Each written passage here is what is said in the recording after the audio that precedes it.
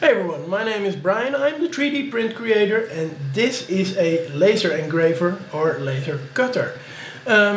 This video is all about this machine, about what I like about it and also what is very dangerous about it. So let's start. What you see here is the NeJe Master 20 watt. It's a 20 watt laser, it's a diode laser. And well, it's capable of doing a lot. It's capable of engraving, as you can see here on the ornaments that I made or on the photo frame that I made. It's capable of cutting, as you can see here, for example. I made this cut wood, or I also made this one, which you can see over here, which was actually just a plain piece of wood, and then I start cutting it and then you can bend it, which is a nice way of woodworking.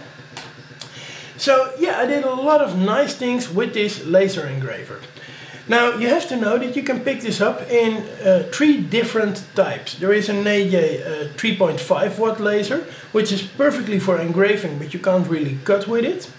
There is a NeJe 7 watt laser engraver that you can use for engraving and cutting, but it will be some mild cutting. And there is this 20 watt module, which is perfectly fine for cutting, but not so very good for engraving, unless you engrave special materials, like I am doing at this very moment.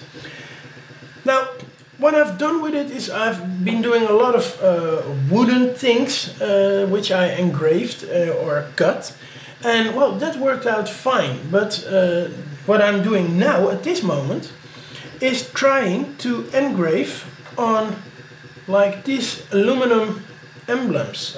These are dog tags, for example. What I'm having here in my hand is a dog tag. And well, these things are used to wear for your dog, so you can put your name on it or you can put your phone number on it, so if your dog gets lost and someone finds him, then they can call you. Now, normally when you will try to engrave aluminum, then you will have a problem with it, because the aluminum will reflect all the laser light back to the environment, and therefore it won't work. So what I did, I used a whiteboard marker and I painted the surface of that aluminum black. And with that black painted surface, it's now able to get all the light in there and transfer all the light into heat, and that heat is what is engraving that metal.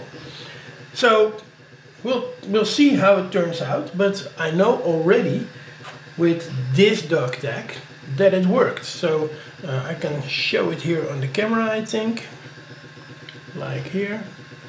This is an engraved piece of metal, and well, it works out fine. So yeah, this is what I've been doing here, and well, I think it's a very nice laser with a lot of safety issues, because, well, of course, if you are going to work with a laser like this, this is very, very dangerous. If that laser light hits something else than what it's meant to, then it can create a fire. It can harm you, it can do all kinds of dangerous things.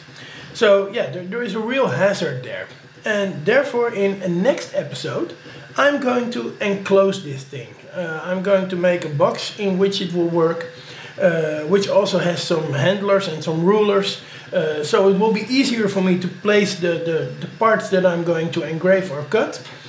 And also it will have a camera, so I can view from a remote distance what is happening in that box. And I don't have to open the lid of that box to watch it. Now, that will be a future video. So I hope you will like this video.